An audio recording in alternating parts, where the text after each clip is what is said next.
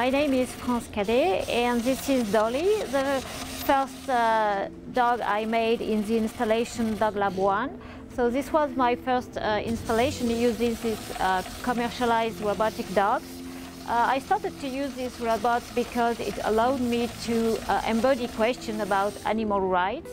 So the way humans use or treat animals in breeding industry, in laboratory, or animal as a pet, or also animal as a form of art, and as organ donor also. So all those dogs have a name and genetic origin, and they are based on real experiment.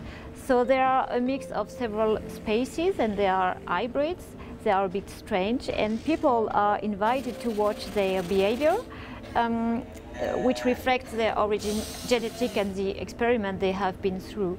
So for example, this one called Dolly, as you can see, he had a problem. He has the mad cow disease.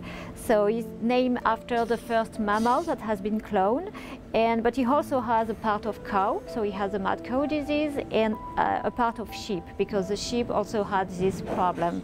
So these kind of artificial animals are suffering from humans or animals' disease, and it illustrates the way, a bit ironically and in a ludic way, but the way people treat animals.